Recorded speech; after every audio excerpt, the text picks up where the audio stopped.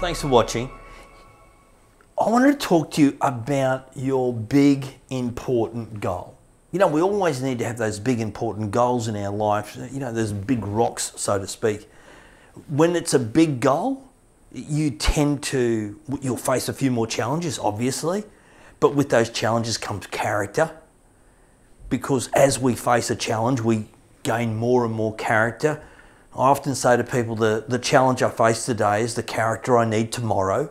And so I want you to start thinking about your big, important goal. Think about that one goal you'd love to achieve. And I want to get you to think a little bit differently about how to achieve that goal. How to take that goal and actually turn it into achievable, bite-sized steps so you feel like you're creating momentum towards what's most important to you. So plan your goals backwards. You know, if you think of a great chess game, you know, it's about taking the step, thinking 1 or 2 steps ahead. I want you now to think about the 5 or 10 or 20 or 30 steps ahead. If it's a big important goal, start with the thought of, okay, I've just achieved my big important goal. What did I do? What step did I take just before I achieved it? What did I take just before I took that step? What did I take before I did that? Sometimes it's easier to measure our goals backwards rather than think about how much distance I have to go to get that goal.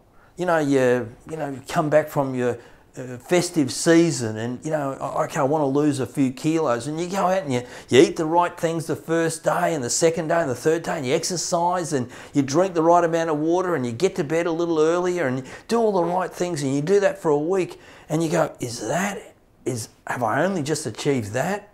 So sometimes it's so important for us to think about the goal being achieved and then slowly work our way back.